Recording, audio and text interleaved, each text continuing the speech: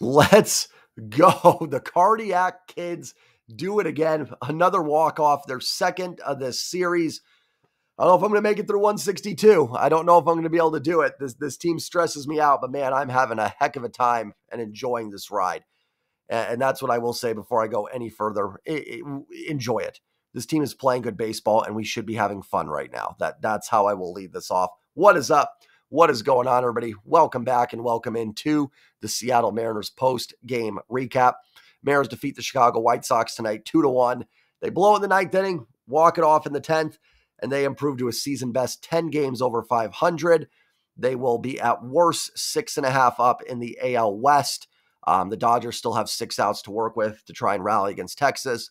Would be awesome to be 7.5 up, but I ain't complaining about 6.5. You came in today, Fangraphs had the Mariners at a 70% odds to make the playoffs. That did not go down today, that's for sure.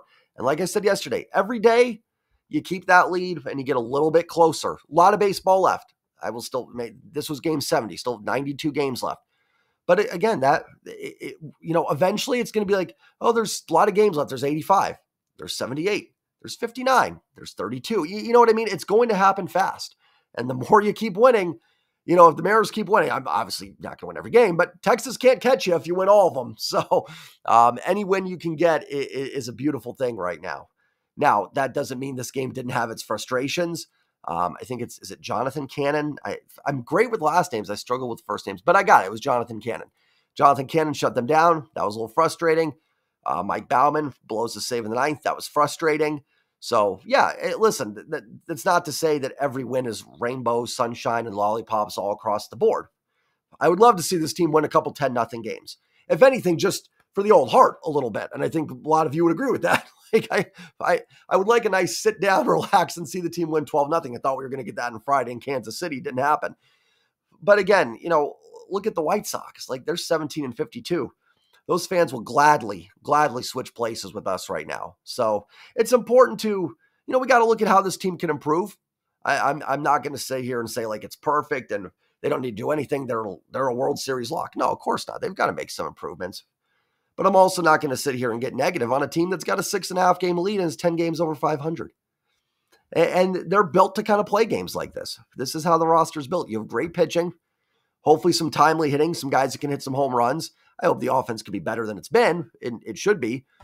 And a lights-out bullpen. Now, unfortunately, your bullpen right now, tonight, was missing its top 5 guys, right? Andres Munoz is still day-to-day with the back stuff. He's been getting injections for it. And he's just, you can debate IL him or not. If you think you can have him back for Texas, I'd probably not IL him. But, he's pitched 1 game in the last 8 also. So, I don't know. But Munoz down. Stanek was down tonight, pitching back-to-back games. Gabe Spires on the injured list. Gregory Santos and Matt Brash. Coming into the year, that was your big 5. Those were the guys, maybe you can sub-Stanek. And they might not have even signed Stanek if Brash and Santos were healthy. But you know what I'm saying, right? You guys get where I'm coming from with that. It's hard to go to your 6th, 7th, 8th options and close out a lot of games. It is not an easy thing to do. Now, maybe could have left Austin Voth in there another inning. Probably what I would have done. Voth is a guy that has pitched multiple innings before, and he was lights out in the 8th inning. Maybe do that. Mike Baumann, for whatever reason, in the 9th is just not working out. It's kind of not fun. Well, I guess it is kind of funny. Baumann, if you remember, was the guy last year for the Orioles that Canzone hit the home run off of in that Sunday afternoon game. Baltimore ended up winning, but he couldn't get the save there. Baumann has no career saves, and he's had 2 chances in the last few days and hasn't been able to get it done. And I think you just got to kind of end that experiment there.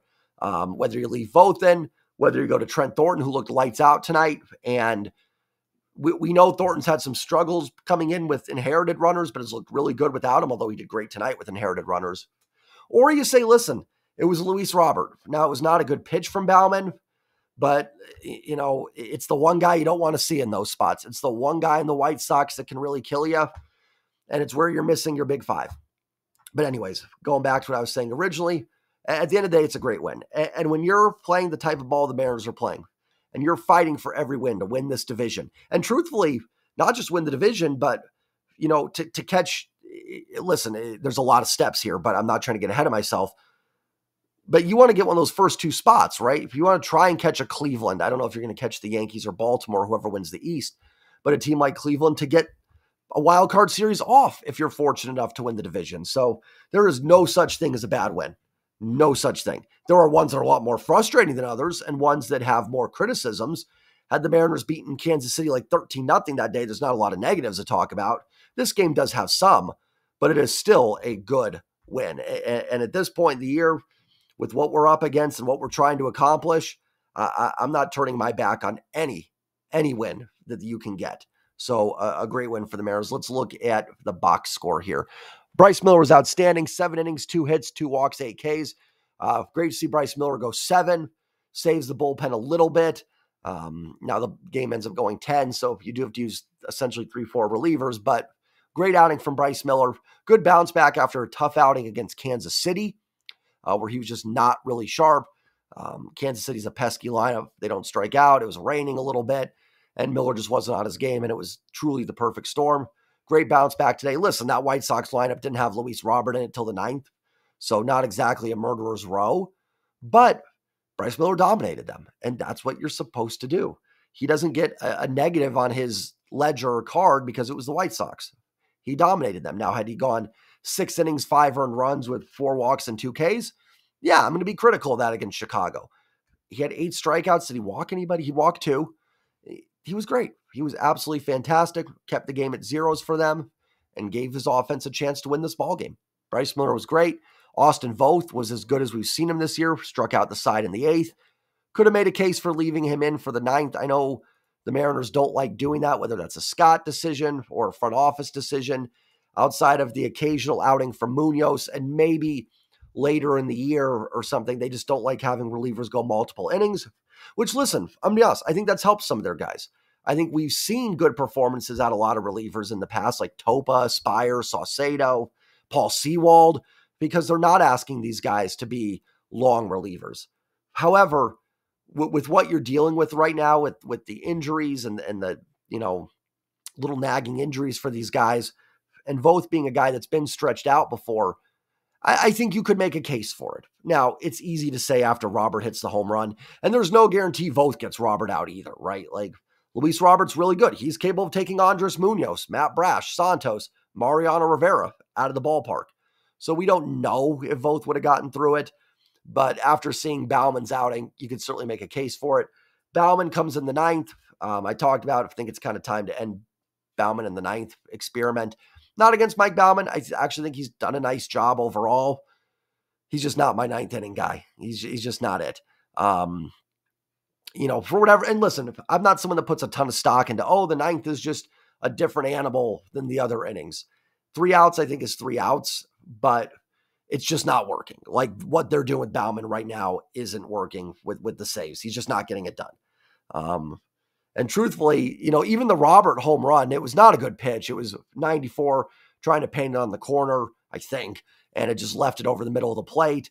The real issue then, next batter, Andrew Vaughn, who's swinging the bat better, but 650 OPS, just misses a home run or a double in the gap that Victor Robles has to chase down. Walks Gavin Sheets. Sheets has been pretty solid this season. Not the worst walk ever, but then a wild pitch. Paul DeYoung comes up, who's been swinging the bat pretty well. Just put himself into some trouble that didn't need to be there. I can kind of forgive the Robert home run, I guess. It's Luis Robert. It's the one guy you don't want to beat you. It was just kind of funny too. Sims and Blowers were even saying like, you don't let Robert beat you. Don't give him one. First pitch gone. It's like Luis Robert had the day off, and it was like, hey, Luis, we need you. Come on up. Come on, do something. Steps up, one pitch, hits a home run, and then he's done for the day. So I thought that was kind of poetically funny a little bit. So again, I'm not sure why Luis Robert is trying to inflict harm on his future employer. I'm just making jokes. I'm not trying to start a debate on acquire Robert or not. I'll have plenty of time to talk about that here in the next few weeks, but it's kind of a funny joke to say. Well, maybe now it's not funny because I've ruined it and said it, but you know what I mean? But Bauman does get out of it. Kudos to him. Ends up working around, maybe not having his best stuff, and Robert home run. Gets it to the 9th. Mariners don't score in the 9th. Julio does have a tremendous walk against Kopech. Spit on some good pitches, fouled off some tough ones. That was a really nice walk for Julio Rodriguez. Cal struck out, and then Rayleigh flew out to left in the 9th. In the 10th, great job by Trent Thornton. I know you're not facing necessarily the most dangerous hitters here. Oh, actually, Baumann did not fully get out of the 9th. Saucedo came in and got Mendick out for the second game in a row. So he's probably tired of seeing Saucedo. They brought him in to face Colas, and then Mendick pinched hit. So kudos to Sauce for getting out of the spot there with a runner on second. So nice job by Taylor Saucedo. And listen, again, not the best lineup in the world, but you get a runner at second with one out.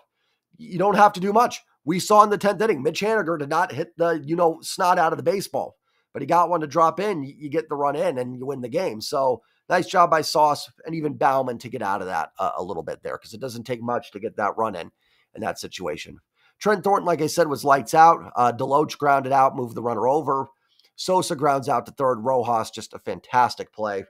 I will say this, I didn't love the Gino Suarez trade. Not that I didn't have a problem moving on from Eugenio Suarez. I just thought the return maybe could have been a little bit better.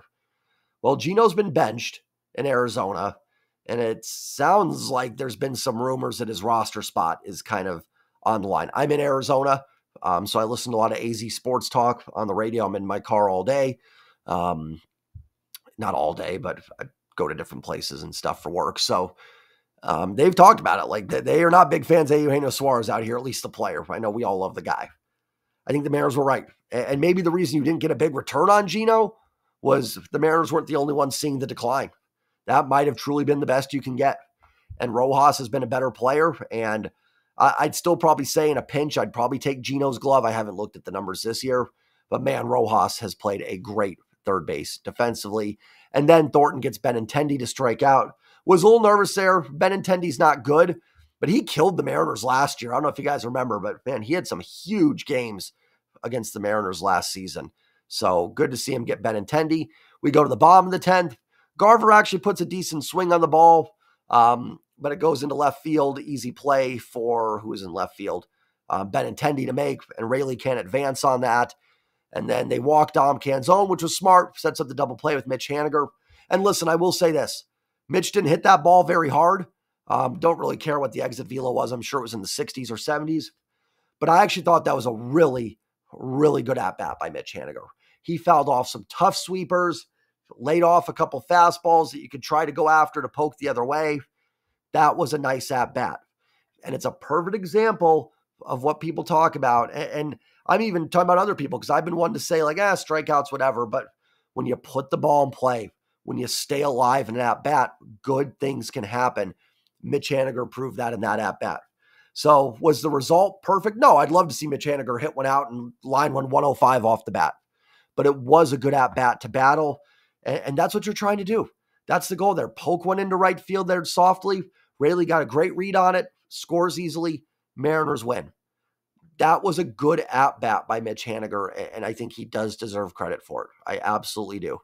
Let's look at the offense. JP and Rojas, listen, not rough game for the offense, right? Like, let me talk about that first, and then we'll get in the box score a little bit.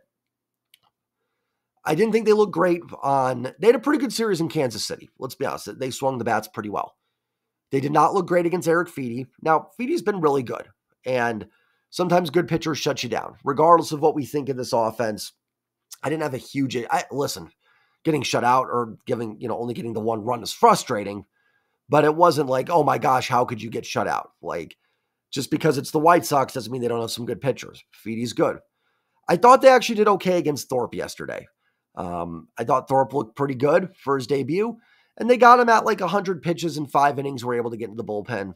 They scored a couple runs off of him. I didn't think it was a terrible offensive game. Again, yes, I'd love to see more runs. I want to see more of what they did in Kansas City on Friday in the first inning. Not always going to happen. Didn't think it was terrible. The at-bats were pretty bad today against Cannon. Now, to Cannon's credit, he was painting the corners. I mean, he looked really good. But again, and I'm going to give my credit to my friend Mariner Sir, we were talking on DMing on Twitter during the game, and we were kind of joking, like, why do these pitchers always against the Mariners, these guys with ERAs in the 5 and 6s come in and they're just painting sweepers at like, I don't think Barry Bonds or Griffey could hit. Fastballs dotted on the corner. Why is it always against us? And he made a good point, and I agree. We both kind of said together, I think what happens is they get outs against the Mariners and their confidence grows. So you get these pitchers that, listen, every major league pitcher has good stuff. We're not talking about any scrubs here. Every pitcher at the big league level, like even a Jonathan Diaz last night, like, my gosh, Jonathan Diaz is like one of the top 0.0001% talented people at baseball in the world. I mean, to get to the big leagues, you have to be good. There is no scrub that has ever made it to Major League Baseball, ever. However, in the context then of Major League Baseball, like, Cannon has not been very good this year. But I think Mariner Sir is right. I think they gain this confidence, they get some outs, and then the stuff kind of improves based on their confidence. They know they can get outs, and if they make a mistake, are the Mariners hitters going to punish them? Occasionally, yes, but for the most part, not really this year. So I think it's a little bit of a chicken and egg thing. Are these guys just dotting corners because they're locked in today? Or the Mariners just not swinging the bats well, confidence is going up, and now they're hitting their spots. Not a great game against, in fact, nothing really. I don't think they hit one ball. Well, actually, that's not true. Luke Raley hits the home run off of him. That was over 100. And in the sixth inning, they did hit some balls hard. JP had a line out, so did Rojas. Julio hit one right into the ground, but it was hit pretty hard with a 400 expected batting average. So a little bit better at bats later in the game, but not a good offensive performance, and not one that I'm going to excuse. You should be better against Jonathan Cannon. Again, should he put up 8 runs? No, those are outliers, but no reason you can't get 2 or 3 there. And then it makes it easier, right? Like, I can sit here and go, oh, Mike Baumann stunk. But if you could score 2 or 3 runs and he comes in with a 3-run lead, you're asking a lot of these relievers who are not lights out guys to save 1-run games or tie games. You know what would help Mike Baumann get a save? A 3-run lead. And he probably locks that game down. Now, he had a 2-run lead on Sunday, couldn't get it done, but you guys know what I mean, right? Like, offense has got to be better against guys like Cannon. No doubt about it. Don't have to light him up, but you got to get more runs. Like I said, JP and Rojas 0 for 4. Not a lot positives. 6 hits, 3 walks, 9 Ks, 2 runs. Julio's 0 for 3. I will give credit. I thought that was a fantastic walk against Kopech. Cal had a base hit, was 1 for 4. Luke Raley 1 for 4, and it was a big one with the home run in the 7th inning. His 7th, and he scored the winning run. So listen, if you're going to get 1 hit, make it count, hit it over the fence. So I'll give Raley credit. Good game. Garver 0 for 3, did have a nice walk earlier in the game. I think that set up. Dom Canzone had a double down the line, so the Mariners did have a scoring chance, I think, in the 2nd or 3rd. Not a great game from Garver, but still seeing the ball good, getting on base. It does seem a little bit with some of these guys like 2 steps forward, 1 step back. So I'd love to see another big game here from Garver. It's going to be tough tomorrow against Crochet, but again, nobody with really a big game today. Dom Canzone had a nice game, 2 for 3, double down the line was good to see. His single, excuse me, that's another thing all these post games are going to do. I'm going to lose my voice. His single wasn't anything necessarily amazing. It was just a little blooper, dropped in, but beggars can't be choosers. Good to see a couple hits from Dom Canzone today. Tyler Locklear had a base hit. He was 1 for 3. Robles pinch ran for him. That's when JP hit the liner that I thought was going to get in there and make it 2-0, but it was caught, and then Robles was doubled off. I thought it was going to drop in, so I'm not super mad at Robles, but I don't know. I'll leave that up to you guys. Should Robles have gotten back there, or did that look like a base hit and he was just off on that play? Obviously, in hindsight, you'd love him to stay at second, give someone else a chance to drive in a run. But, it is what it is. They're just a little unfortunate. Mitch Haniger, 1 for 1, pinched hit. Because Robles pinch ran for Locklear, Haniger pinch hits for Robles, and Mitch made it count. And then Ryan Bliss was 0 for 2. So not a lot offensively. Nice job by Raley getting the home run. Mitch with a big base hit. Good to see Canzone with a couple hits. They could really use him getting hot and providing something. The batted ball data looks pretty decent for Canzone. So, if he can just get a little better against breaking balls, I think you could have something there. And again, I'll reiterate every video. Yeah, I want to see additions at the deadline, but I also want to see the current guys get locked in, because only so many trades you can make, right? You're not going to turn over the whole roster. Even if, let's say you do get Luis Robert, let's take away, I'm not talking about compensation, right? Like that's a different debate. Let's just say you do get Luis Robert. That makes the lineup better. There's no one that's going to debate Luis Robert doesn't improve this lineup. But if other guys aren't going to hit, it's still just, you're going to need more. You're going to need the current guys to play better. You can't just go out and get guys and just be like, oh, there's your fix. Luis Robert would be great, but that doesn't mean it's still not going to be good if Mitch Garver, Dom Canzone, and Mitch Haniger get hot as well for you. So again, any win right now is a good win. And the good thing too with this team, they're 40-30, and I still don't think they fully hit their stride. Now, maybe this is just what it is, and that's fine too. If you want to go 40-30 every 70 games, no problem with that. That'll put you at 80-60, which I think is going to lock you in pretty good to win this division. So no problem with that if that's how they're going to do it. But I still think this team has more in the tank. I still think they should be better offensively. Julio's too good. Garver's played better, but he's better than this. Even Cal, as clutch as Cal's been, his OPS is 700. Cal's better than that. Dodgers have a runner at first with nobody out in the bottom ninth. Please win, Dodgers, please. So you still got guys that aren't playing to the back of their baseball cards. And maybe that's not going to happen. Sometimes it doesn't. But I do think it's in there. And some good injury news. Can't believe I didn't even mention that. Brian Woo's MRI, perfectly clean. He'll be slated back into the rotation here pretty soon. Great news. Ty France is expected to only miss about 10 days, which I don't know how that's humanly possible. I like Tyler Locklear, but Ty France is a better hitter, and he's been locked in. Get him back in there at first base. Ty should be back soon for the road trip, hopefully. Gregory Santos making progress. Jorge Polanco is going to go off on a rehab assignment here soon. I know Polanco hasn't been good this year, but if you can get Polanco back and get him going, that's another boost to this lineup. So some really good news on the injury front. Right now, Luis Castillo is slated to pitch tomorrow, I still think, right? Let's see if I can pull it up. I can't. Emerson Hancock was in the clubhouse today. What I think they're going to do is option a reliever, whether that's DeGus, who they called up today because Diaz went back down, or whoever else is in that pen that I'm forgetting right now that might be down there. I think they'll option him. I think Hancock will likely pitch tomorrow. Don't quote me on that.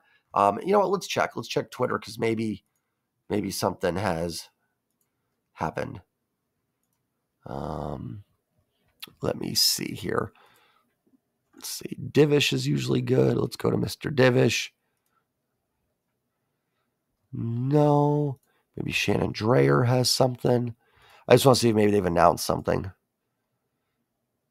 No, no announcement yet. But anyways, it would make sense. Start Hancock tomorrow. It's going to be a tough one against Garrett Crochet. Listen, here's the deal. Hancock should be able to hold this lineup in check if this is Emerson Hancock tomorrow.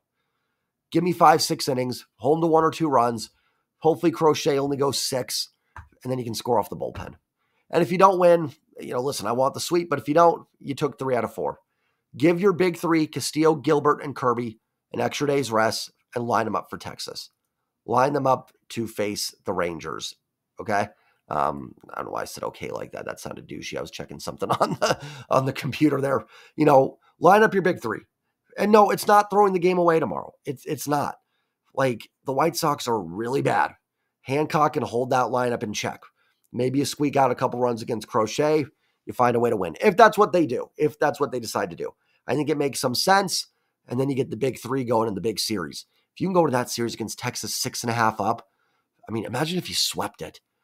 That's dreaming big, but even winning it, that's a huge blow to them. And I want my best on the hill for that series. So we'll see what the Mariners do. If they decide to start Castillo tomorrow, totally fine with that too. It makes sense. It's on his normal rest. Nothing wrong with that.